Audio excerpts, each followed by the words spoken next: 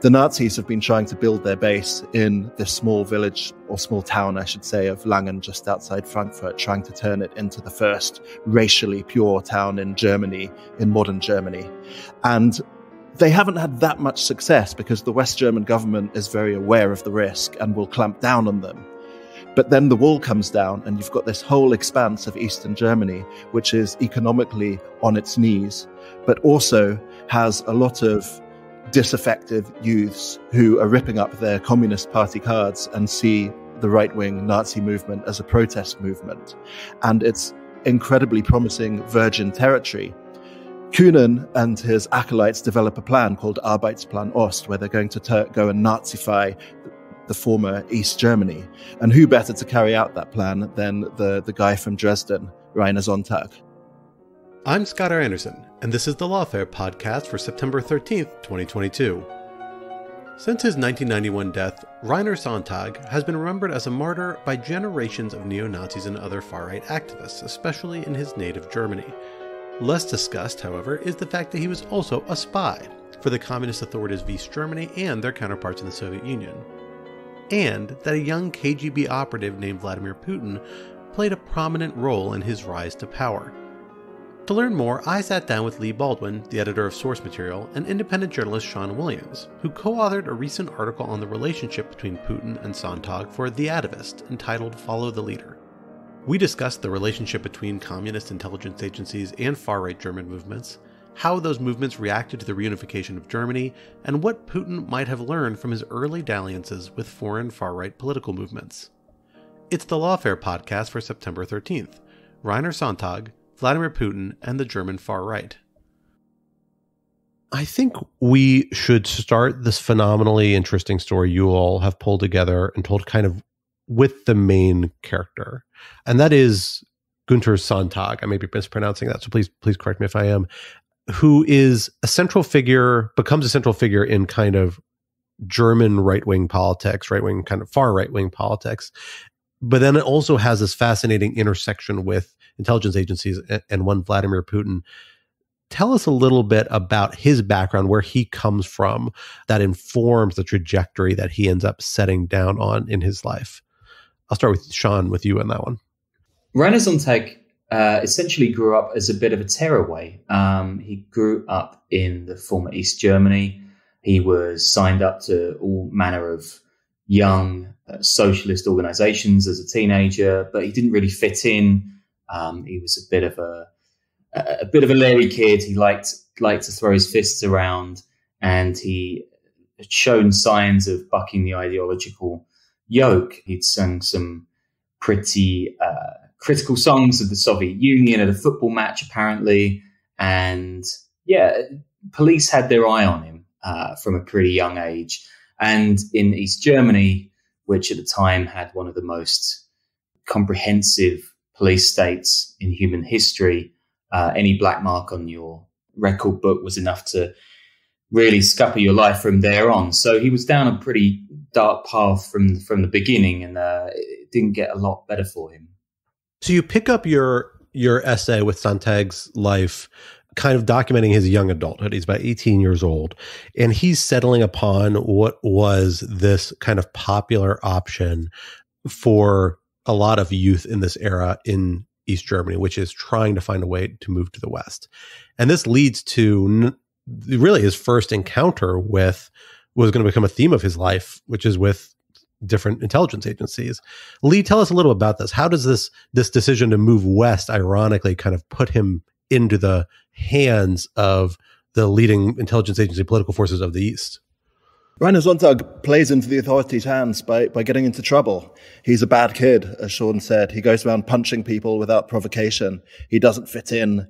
He gets in trouble at school. His teachers don't like him. They think he's lazy and he's good for nothing. We have all his school reports and information like that on this wealth of Stasi files that we've dug out of the archives. And what he wants to do is get out to the West. Like any teenager, he wants to be able to buy commercial goods. He wants to go shopping. He wants to be able to move around freely and not be corralled into these young pioneers, youth organizations, and have to toe the party line. So he's desperate to get out. And his troublemaking and attempts to escape are what bring him to the attention of the authorities. They throw him in jail, and then he gets out again after a couple of years. And then it looks like he's going to get thrown in jail again. And they offer him a deal. They say, well, work for us, spy on your friends, tell us information about what's going on around you. And if you're lucky, we'll keep you out of jail. That's how the story begins. Now, how unusual a kind of life path was this for Sonntag? You know, this phenomenon, because he doesn't start with, he's not even the first informant in this story. He's actually informed by a friend of his who kind of initially tips off some of their initial escape attempts to the Stasi. How ubiquitous is this surveillance project and this effort to turn people into informants on themselves, on, you know, when looking west, on how common is this kind of story that we're seeing in Eastern Germany? Is Sonntag's story? To begin with, it's a pretty common story. I mean, the Stasi were an unbelievably ubiquitous kind of panopticon of the East German people. I mean, at some point they had almost 200,000 informants in a country of, I think it was under 15 million, even at its height. The population as people were kind of streaming out, trying to get away. And yeah, like you said, his first attempts to leave the country are scuppered by an old friend who's also an informant. There's a later informant who scuttled another plan of his to get out and eventually try and get to Hamburg.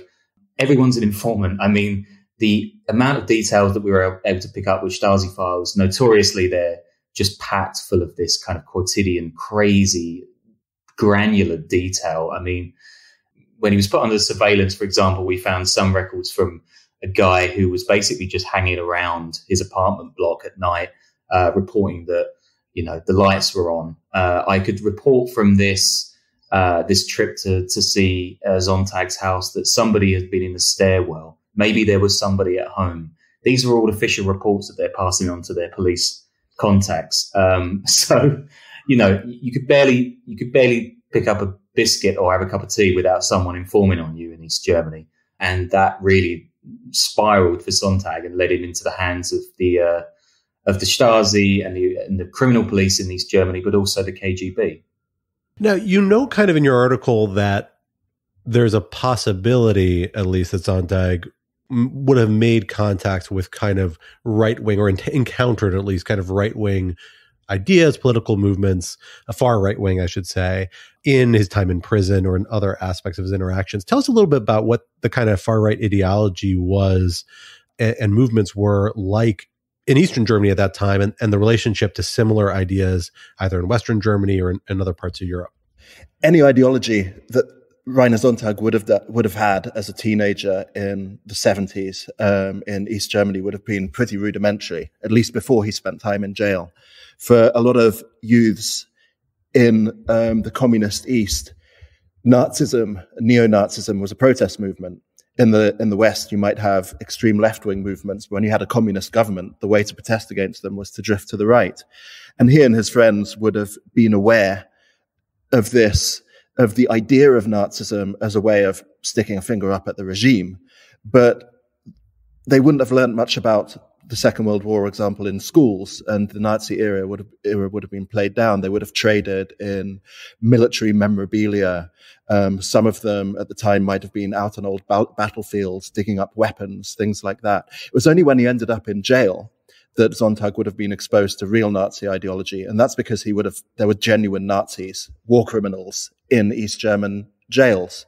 There's a former Nazi we spoke to called Ingo Hasselbach, who wrote a book about his experience, and he describes celebrations for Hitler's birthday in the prison where he spent time as a dissident, and how people would recreate the red swastika armbands out of toilet paper, which sounds almost comical, but they took it quite seriously. And anyone who spent time in East German jails, as Rainer Sonntag did in the 1970s, would have been exposed to some pretty heavy-duty Nazi ideology. It's worth adding at the time as well that the East German authorities were completely blithe about this threat of neo-Nazism in East Germany. Officially, the country was an anti-racist, anti-fascist state. So official documentation said that, therefore, Nazism cannot exist here. And so we spoke to a guy who was a very high-ranking police officer called Bernd Wagner, and he'd blown the whistle on a bunch of neo-Nazism and fascist organization in the country in the 80s. And people hushed it up and said, no, this doesn't exist. We're a socialist country. We can't have Nazis here. So there was kind of this groundswell of young, mostly men, who were coming in and out of jail and disaffected with the country, getting spied on by their best mates who, turned to Nazism, which might sound like the most ridiculous thing ever, as an anti-authoritarian movement. And at the same time, the authorities are burying their head in the sand about whether it's happening or not. So, it was a bit of a tinderbox going on in East Germany at the time. That's absolutely fascinating. So, meanwhile, the other main character in this story you write, Vladimir Putin, is about to kind of come on the scene here. Tell us a little bit about where he is in his life and what brings him to Dresden, to the vicinity of Sonntag, and eventually, to the point that they eventually have a big impact on each other's lives. But where is Vladimir Putin at this point, and what is he doing? Vladimir Putin is sitting at this point in quite a boring office in a leafy villa on a Dresden back street. He's been sent there as a fairly junior KGB officer. And Dresden at the time isn't a glamorous posting. Berlin, with its wall, and is the center of espionage and intrigue. And Dresden is a bit of a leafy, quiet sideshow. There are a few things going on there, smuggling routes and that type of thing. And it's the headquarters of some important East German companies. But really, it's not the dream posting. So in his spare time, he hangs out with local Stasi agents. He meets some of them at a football match in the early morning, a guy called Klaus Zuchelt, who he begins to work with quite closely. And they work together to recruit agents, not particularly glamorous agents. They recruit students, foreign students who are there from abroad. And they're just trying to gather any type of information that might be useful to the authorities. They hoover up whatever they can get. It's worth noting that there's this strange biography that was written by a Russian journalist in 2000 called First Person, where the guy sat down with Putin and his then wife, Ludmila, and kind of went through these early years. And it just sounds like a bit of a boring job, really. Ludmila talks about she's struck by Dresden's clean streets compared to St. Petersburg, Leningrad at the time, where they're from. She likes how there are rows upon rows of neatly pegged clothes hanging on lines outside their apartment block. I mean, she says actually in this thing, we sat on our suitcases, she says, and dreamed of returning home. And at the beginning, we were really homesick. And Putin says that he basically liked to hang out at the pub and get quite drunk on very nice German beer. And he says he put on a bunch of weight and didn't really do a lot of exercise. It doesn't really sound like he was living the high espionage dream at the point where he was a little bit down the road with his job in Germany. So you mentioned already the fact that we have a couple of different kind of players here in terms of agencies or intelligence organizations. We have the KGB, we have the Stasi, and then in the article you talk a bit about this K1 unit or section of the Stasi that particularly plays the central role with the KGB. Tell us a little bit more, Sean, about how these different agencies were interacting with each other at the time and how that informed their activities and what Putin was up to in particular. Yeah, that's a good question, because these agencies sort of worked hand in hand, but they also kept information from each other, and they kept certain crack teams independent of other groups. So you've got this K1 division of the Kriminalpolizei, the criminal police, and they were really the most sort of feared members of the police force in East Germany. So they're responsible for, rooting out potential agitprop or, anti-establishment propaganda, keeping tabs on people suspected of wanting to flee to the West. And they're the ones that have a lot of informants on their roster. So they have around 15,000 informants at any one time. And that's combined with the Stasi's so-called inoffizielle Mitarbeiter. And those are the sort of informal informants, members of the civilian population that are informing on their friends and family, which constitutes this near 200,000 people at the time, which is one for every 63 citizens, which is quite phenomenal. So the Stasi are a separate agency altogether, And then in the story, this kind of triumvirate of the KGB, Stasi, and K1 come together in this very sort of Delphic way to hire Sonntag. So technically K1 is this arm of East Germany's police force, right? And that's overseen by the Ministry of the Interior. And the Stasi is a completely different agency, that's state security, and they call in the shots.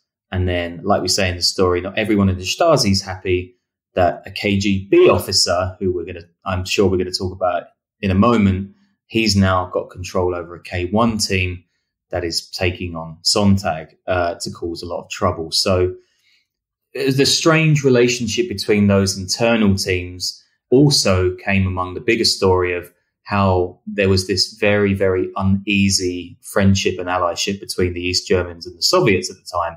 I mean, the Soviets were the ideological allies and the heroes, technically, in inverted commas, of the East Germans. They liberated them from Nazis. That was the official line. But, Germany had also been attacked and occupied by the Soviets, and millions of people had died, many of them, friends and family members and loved ones of those who were now in the East German hierarchy. So there was this kind of extremely, like I said, an uneasy friendship between the two nations. And they all play into this strange relationship between those three agencies as well. And interestingly, you spent some time in the story talking about how the Stasi intersected with the far right-wing movement, this kind of counter-regime motivated, at least for many of its participants, ideology. Yet the Stasi found a way, no doubt with the KGB's help, to kind of co-opt it. Tell us a little bit about that. What was their interactions broadly with the budding kind of far-right movement in East Germany? The Stasi have a relationship with the far right in Germany that goes all the way back, at least to the 1960s and possibly to the 50s as well, when neo-Nazism first started to rear its head in West Germany. And at the time, there were strategic motives to the support of the KGB and the Stasi for West German neo-Nazis. They saw it as a way to embarrass the West German government. They could, for example, by strengthening neo-Nazis, they could show that the West German government couldn't keep its house in order. But at the same time, if the West German government reacted and banned far-right parties, then the East Germans could point the finger at them and say, look, they're pretending to be democratic, but they're actually banning political movements. They're not really what they seem, and claim that they were hypocritical. That's changed by Rainer Sonntag's day, or beginning to change. And in the 70s and 80s, what you've got is a much more pragmatic approach. The Stasi and the KGB are keeping their eyes on West German neo-Nazis and indeed incipient neo-Nazi movements in the East. But they're really just wanting to keep tabs on them. They're keeping tabs on West German neo-Nazis because they're worried about them getting a foothold in the East and an anti-regime movement spreading there. And that's probably the main motivation by that point. So at this point, I think we can take our kind of two main characters and bring them together, because this is where their story intersects. Tell us about how Rainer Sonntag ends up building this relationship with the Stasi, and through them, the KGB and Vladimir Putin, and what it facilitates him to do in terms of moving into the West and playing a different sort of role there. What is it that the Stasi and the KGB do to facilitate that, and what do they expect from Sonntag in return? So before we get to the confluence of these characters, there's another guy that we need to bring into play, and that is a German named Georg Johannes Schneider. And he is a K1 officer, and he's a former Dresden policeman. And by all accounts, he's a bit of a Lothario and potential abuser. He's got a bit of a dark past. He is kind of in bed with potential mafiosi, and he's intensely loyal to whom he's working with, which is great for Putin.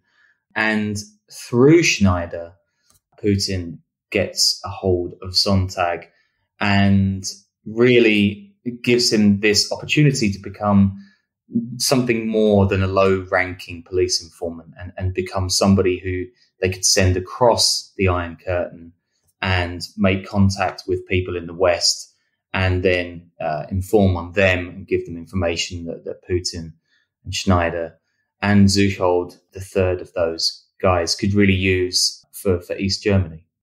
Schneider is Putin's right-hand man, and Putin begins to succeed as a KGB officer in Dresden because Schneider is brilliant at recruiting agents. So Schneider goes out, recruits all these people onto their roster, and as Schneider succeeds, Putin succeeds too. And so Sonntag, at this point, he's able to make this jump to the West, right? He's applied essentially to get permission to go to the West in some capacity that ends up on the Stasi's desk. So tell us, what is this sort of relationship that they specifically carve out? And then what does Sonntag end up doing once he arrives in the West? What sort of roles does he begin to fill?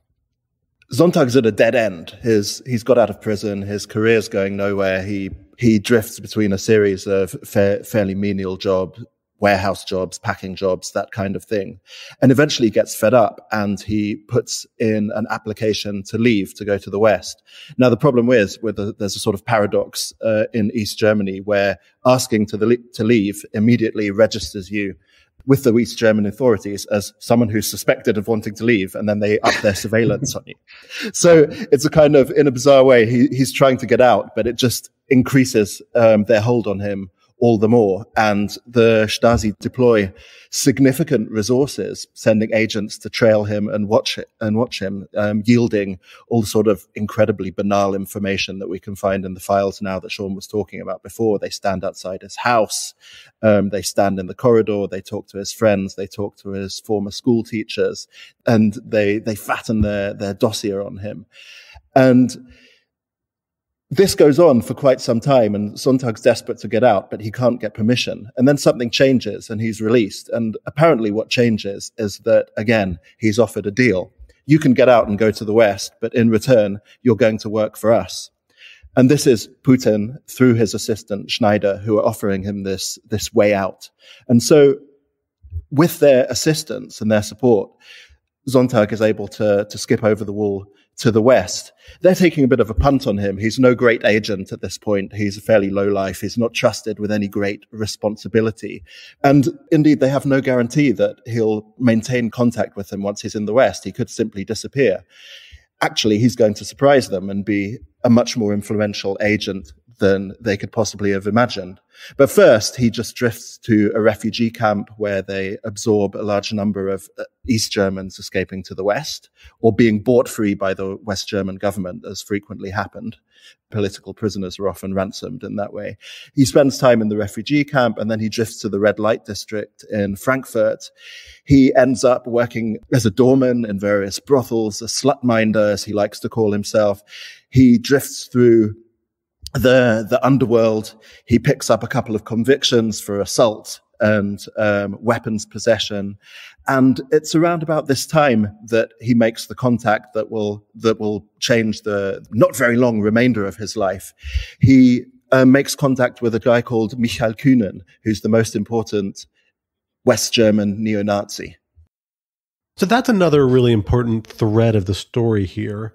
Sean, tell us a little bit about where West German far-right movements were at this point, and who this Kühnen is, what role he's playing in this broader movement that makes Sonntag's proximity to him such a potent connection.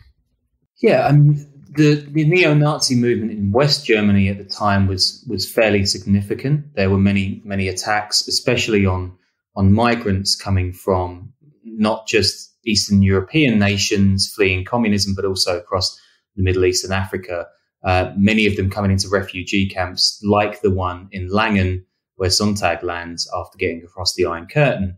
And many of these people are what you might imagine, when you think of neo-Nazi groups, they're kind of thuggish, skinhead, some in biker gangs, drug dealers, various sort of low-level gangs with this ideological veneer. Kühnen is something slightly different. First of all, he looks very different. He's this kind of rakish, I think we wrote in the story that he looks like someone that could have been drawn straight out of a Leni Riefenstahl Nazi propaganda movie. And he has an intellect to go with this far-right ideology. He realizes that he wants to get political power, not just sort of rule the streets. And to do that, he sort of pitches an idea that he's basically going to play political whack-a-mole with the authorities. So he sets up one party, it's banned by the authorities. He sets up another with a slightly different name. And this kind of cat and mouse situation goes on for years. He also pitches up in this town of Langen, which is, I spent some time there. It's like a short train journey outside of Frankfurt. And he rocks up with a gang of these neo-Nazis, and they start flying schools. They stake out parks and playgrounds. They beat up people of color in the town, and they want to turn this one town in the middle of Germany, ausländerfrei, which means foreigner free. And they can do that far easier in a place like Langen, which is just a few thousand people, and that they could in a big city like Frankfurt.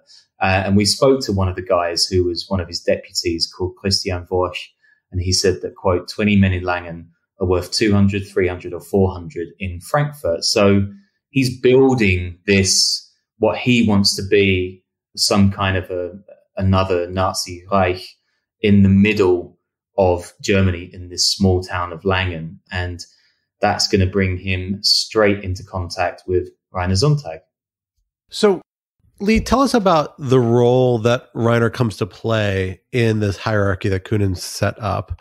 He eventually becomes essentially his right-hand man, and then rises for an even more important role. And then tell us a little bit about what this means in terms of Vladimir Putin, the KGB, and the Stasi, for whom Sonntag is still an agent. In the article, you suggest we don't have a lot of granularity about what exactly they were asking him to do and what exactly he was providing back in regards to information. But do we have a sense or enough information to be able to make informed speculation about what sort of relationship they were maintaining and cultivating? Rainer Sonntag, there are two main things that stand out about his personality. One we've touched on already, which is that he's a thug. He's pretty handy with his fists, and he becomes Kühnen's enforcer. He's his head of security. He's his bodyguard. When the Nazis have marches and protests, he's in the front line.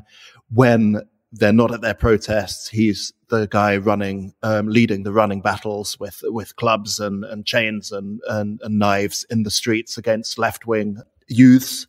And he's in charge of basically the violent side. Kühnen, as we've said, is quite a sophisticated politician. He's got a well thought out ideology. He knows how to manipulate the political system. He's the brains, and Sonntag is very much the brawn. At the time, as you've said, we don't know that much about the relationship between Sonntag and his handlers, but they're fairly pragmatic. We don't think that they particularly have a strategy for manipulating Sonntag for any end.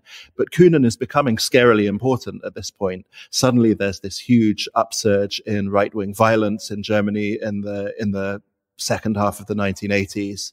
There are lots of violent incidents, but there's also success for extreme right parties in local elections, and the specter of Nazism is suddenly rising again in a way that's quite terrifying. That the East German authorities and the KGB will be thinking could possibly spread back to East Germany. And with Sonntag being Kühnen's right-hand man, they've got a key line straight into the heart of the Nazi movement, which is useful information for them. That said, Sonntag's importance as a neo-Nazi really comes into its own after a couple of years when the Berlin Wall comes down. The Nazis have been trying to build their base in this small village, or small town, I should say, of Langen, just outside Frankfurt, trying to turn it into the first racially pure town in Germany, in modern Germany. And they haven't had that much success because the West German government is very aware of the risk and will clamp down on them. But then the wall comes down and you've got this whole expanse of Eastern Germany, which is economically on its knees, but also has a lot of disaffected youths who are ripping up their Communist Party cards and see the right-wing Nazi movement as a protest movement. And it's incredibly promising virgin territory. Kühnen and his acolytes develop a plan called Arbeitsplan Ost, where they're going to go and Nazify the former East Germany. And who better to carry out that plan than the guy from Dresden, Rainer Sonntag? So we have this movement where Sonntag has worked his way up to the highest echelon of this West German far-right movement. And then they make, as you know, this leap back to the east, this transition. Tell us about how that goes, Sean, and tell us a little bit more about where that fits into perhaps the KGB and Stasi's logic. Like, what is the strategic picture of this, or is this something driven by forces independent of them? It's hard to know exactly where the balance of these two motivations lie. How much of Sonntag's mission is down to him being dyed in the wool neo-Nazi, or how much of it is to do with his desire to get away from this life of drudgery that he'd been given a chance by the authorities to get away from in the East. He does have contact with Schneider, the intermediary, throughout the time that he's out in the West. But when he comes back over to the East, to Dresden, after the wall comes down, by then Putin is already on his way out to Russia. He's back after allegedly getting into a little bit of trouble. Actually, we spoke to a couple of contacts who sort of said that he was actually sent back after sort of trying to bump up his figures and cook the books a bit with all of his informant numbers, and he was kind of hiring people who were already on the books and being a bit naughty there. So he was sent back. And really what happens after then is it seems like it's Sonntag really striking out on his own to try and build a movement, a far-right movement in the East that is uniquely his, away from his former group over in Langen and from the authorities. Once the wall comes down, Putin and his KGB friends have fled back to Moscow, but Putin's former right-hand man, Georg Johannes Schneider, is still there in Dresden. And the first thing Sonntag does when he crosses back to the West is make contact with him. He gets back in touch with his former handlers, and he retains that contact. And what Schneider does on the streets of Dresden, which become the scene for gang warfare between left-wing and right-wing gangs, is he uses Sonntag in a sort of game to play one off against the other, using the Nazis to control the right-wing and vice versa. And he takes a kind of Machiavellian delight in this, in arranging for one set of thugs to beat up the others. Having said that, if there's any sympathy on the side of the authorities, it appears to have been on the side of the Nazis. And we hear accounts of, for example, young neo-Nazi thugs on the streets of Dresden being arrested by police and then let off while their left-wing counterparts get punished. So this actually brings us close to the end of Sonntag's story. Tell us how this experiment in building his own sort of vision of this far-right movement back in East Germany goes for him. What does he go about doing, and how does it lead to his individual demise, the end of his story? Sonntag is back on his home turf of Dresden, but Dresden is changing very rapidly. It's open to the West, and suddenly on the newsstands you can see copies of Playboy where you just had door propaganda sheets on sale before. There are people moving in, setting up new businesses, and one of the things that Dresden has is a burgeoning red light district, and brothels are popping up. Sonntag is incredibly charismatic. He's got a cheeky face. He always seems to be smiling whenever we see him in pictures. He sets up court in a place called Gorbitz, which is a deprived sort of maze of concrete projects. And there's a youth club there where he hangs out, and he gathers a following of young teenage acolytes who look up to him, see him as a father figure, and will follow them anywhere. And he appoints himself a vigilante. He says he's going to clear up the town. Actually, because of his criminal past, we suspect that he's running a protection racket. But he swears to clean up the town, and he swears to smash up the brothels. And it's a confrontation with the owners of one of Dresden's most notorious brothels that proves to be the end of him. So, Sean, tell us a little bit about where this leaves Sonntag's legacy. You know, what does he mean as a historical figure, even though he was killed kind of in his prime in a way, in terms of at least his effort to build a movement kind of in his own image? He's left kind of an indelible mark on the far-right movement in Germany. So tell us a little bit about that legacy and what he means today as a historical figure. Yeah, I guess he was cut down in his prime as much as any neo-Nazi can ever be cut down in their prime. He had this confrontation with the owners of a brothel in sort of downtown Dresden.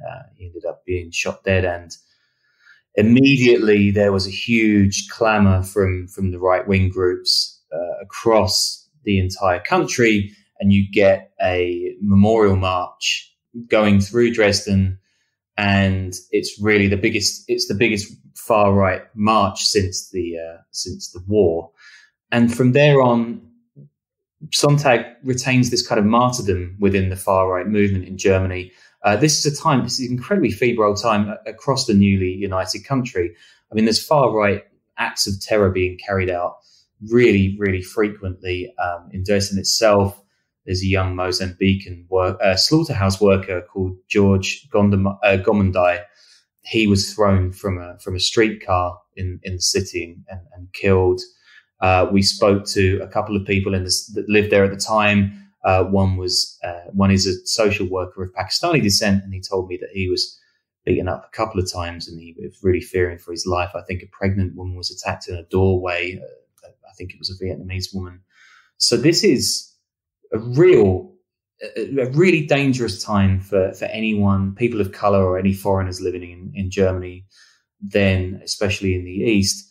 And this self-appointed so-called sheriff of Dresden, Sonntag, has become the rallying cry for all kinds of far-right movements. There's stuff going on in Rostock in the north of the country. There are riots in Berlin. And his legacy, it's really, really, I mean, I think personally it's a really untold part of the German modern far right. We see it with parties like the AfD, the Alternative for Deutschland. That's the far right party that's gained a hold in parliament in Germany. There's the Pegida movement that's also out of Dresden. That's an Islamophobic nascent party there, and Dresden becomes this kind of this kind of focal point for the far right that continues today. And even in 2018, there were huge far right riots in the city of Chemnitz, which is not far from Dresden.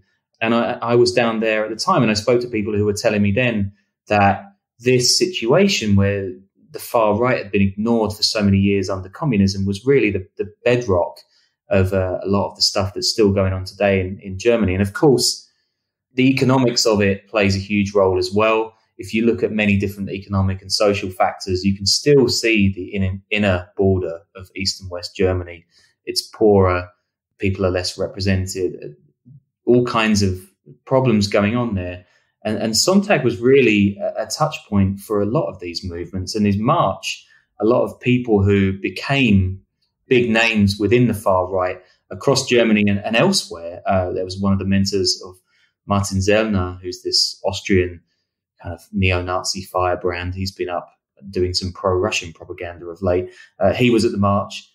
So Sonntag and his death and the rallies that followed it really were some of the most important moments for the far right in Germany in modern times.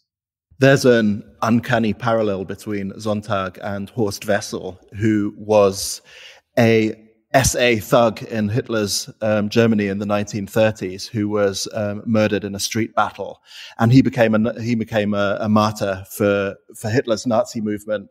He was just an ordinary good-for-nothing street brawler, but he was lionized and martyred by the movement, and that's what happened to Rainer Sonntag. When he got killed, he was turned into a hero, even though he was shaking down the brothel owners for protection money when they blew his head away with a shotgun. They turned him into the neo-Nazi ideologue that he never was and use him as a rallying point. And as Sean was saying, in the aftermath of his death, Dresden became a real focal point in Germany for neo-Nazi violence. Asylum seekers' homes were torched, people died, and in the aftermath, that legacy continues. Well, speaking of legacies, Leigh, let me ask you about another legacy of Sonntag's that your story, I think, brings to the front of mind, and that is what Vladimir Putin's experience with him may have taught him about engagement with right-wing movements generally, because we've seen Russia under Putin's leadership really become a focus of global far-right political movements, build relationships with them, formal ones, a variety of informal ones. We've also seen Russia and Putin himself, to a substantial degree, be lionized by a lot of foreign far-right movements. The idea of Russia being a kind of last Christian nation, an idea being uttered by, far-right conservatives in the United States and elsewhere. Do you see parallels or potentially connections between Putin's engagement with Sonntag and his work with the Stasi and intersection with far-right movements earlier in his career, and this sort of strategy that Putin's Russia appears to have settled on in its current iteration, in his current role as the head of the country? And what are those lessons? Like, how does it seem to be informing that strategy? I think we should be careful about going too far with the parallels, but on the other hand, there are definitely some striking similarities. One of the main ones, I think, is Putin's pragmatism. He was there to recruit agents and to exploit them and use them to serve whatever purpose happened to be the purpose of the Soviet state at the time. If that person was a neo-Nazi, it didn't really matter. But he was able to exploit those people and turn them to his ends. And that's what we see now. Putin's long instrumentalized the far right all over Europe, if it's his ties with the Front National in France or with Matteo Salvini, for example, the far-right leader in Italy. But we're also seeing the emergence of an ideology. As you've said, Russia is the last Christian nation, the upholder of Christian and family values. And that is, I suppose, to use a horrible word, a very postmodern inversion of how it might have been in Putin's time growing up in the Soviet Union, where the ideology came first and the actions came in the name of the ideology. It's an ideology that's grown up around Putin and it seems to fit him. And so he's happy to embrace it, just as he was happy to instrumentalize Reiner Sonntag and see what happens. He's happy to instrumentalize the far right now. We were lucky enough for the story to speak to Anton Chikhovsov, who's a Ukrainian writer and author of the book Tango Noir, which is all about Putin's Russia and its relationship to the far right in Western Europe, like Leigh said, in France and Italy and elsewhere. And he reiterated that basically Putin, his entire career, has always been in service to the state. He's a statist above all, not necessarily an ideologue to the right or the left wing. And we also spoke to one of his former colleagues and close friends in Dresden at the time at the KGB, who's now living under a different name in a different country. And he said that he wasn't really a good communist, but he was just willing to do anything for the country. So this mobilization of the right wing and sometimes the left wing to cause at times chaos or obeisance to the state, that is certainly something that, maybe Putin didn't necessarily draw a straight line from hiring Reiner Sonntag to cause chaos in the West as a neo-Nazi, but it certainly follows a pretty decent shaped line all the way through to what he's doing currently. Well, I have to say, I think this has been an absolutely phenomenal conversation, a phenomenal article that you all have put together. Before we part, I do want to ask, tell me a little bit about your work and what led you to come upon this as a research project, as something you've pulled together a lot of primary sources and done a lot of interviews on. What led you to this topic, and how does it fit into your broader kind of agenda or broader body of work? Leigh, let me start with you. I run SourceMaterial, which is a small nonprofit newsroom. We focus on climate and corruption and democracy and where those things intersect. We've been interested in the far right in Europe for some time. I came across a few years ago just a few lines quite low down in a long story that a German outfit called Correctiv had written about Putin's early years in Dresden. And there was this almost tangential mention of Reiner Sonntag and how it seemed that he'd had a relationship with Putin. And I became fascinated with this. And when I mentioned it to people, including people I'd expected would have known this type of thing, they're all quite surprised. It was just one of those eyebrow-raising things. And so I spent some time in the archives, in the city archives in Dresden, digging up all the documents they had about Sonntag, and then started applying the very long, arduous process of applying to the Stasi archive in Berlin to get Rainer Sonntag's file released. And then the pandemic happened and the story got put on the back burner. And I forgot about it for quite some time until I read an article that Sean had done and saw that Sean was based in Berlin and also interested in the similar sort of history of East Germany's far-right movements. And I got in touch with him to see if he'd been interested in finishing the story off. Yeah, and then we were kind of able to meet up, go through some of these Stasi files together. I think we spent a good week actually translating and writing these things out. I mean, they are, as we've said before, unbelievably exhaustive. These kind of spying operations that the East German state carried out on Rainer Sonntag, all manner of crazy details there. And then we also managed to score a couple of coups in finding some of the contacts that hadn't really spoken about this whole thing before in great detail. So we were able to get sort of some of the details and information and colour along the way that hadn't been reported before. So it all came together. I mean, the whole process was extremely, it took a long time, but we kept sort of bumping into these incredible facts as we went along. So yeah, it was a pretty amazing story to work on and certainly eye-opening. I mean, the history of this far right in East Germany it really does inform so much of what's going on in Germany right now today. And obviously with Putin and the war in Ukraine and the invasion. So yeah, it's extremely poignant and timely, but it's also, I think, full of kind of intrigue and Cold War espionage and all these other things that make a pretty good story besides. Absolutely. Well, tell us where, if we want to find more work by you all on these topics or sort of related topics that you all are working on, where's the best place to find that? Leigh, I'll start with you.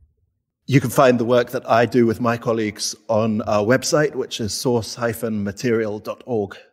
I'm a freelancer, so you can find my work all over the place. You can search for my name. I'm on Twitter at SWilliamsJourno. I'm not the guy who writes episodes of Star Trek. I'm the other one. And then you can also find work that I do on organised crime with my podcast, which is called Underworld, and that's underworldpod.com. Wonderful. Well, Leigh Baldwin, Sean Williams, thank you for joining us here today on the Lawfare podcast. Thank you. Thanks. The Lawfare podcast is produced in cooperation with the Brookings Institution. Please be sure to rate and review us wherever you get your podcasts, and check out Lawfare's other podcasts, including Rational Security, a casual, lighthearted chat about national security news that I co-host each week with my colleagues Quinta Jurecic and Alan Rosenstein. Also, be sure to visit lawfareblog.com for our extensive written coverage of national security law and policy issues, and consider becoming a material supporter of Lawfare at patreon.com/lawfare to gain access to an ad-free version of this podcast and other special perks. This podcast was edited by Jen Patcha Howell, and our audio engineer was Kara Schillen of Goat Rodeo. Our music is performed by Sophia Yan. As always, thank you for listening.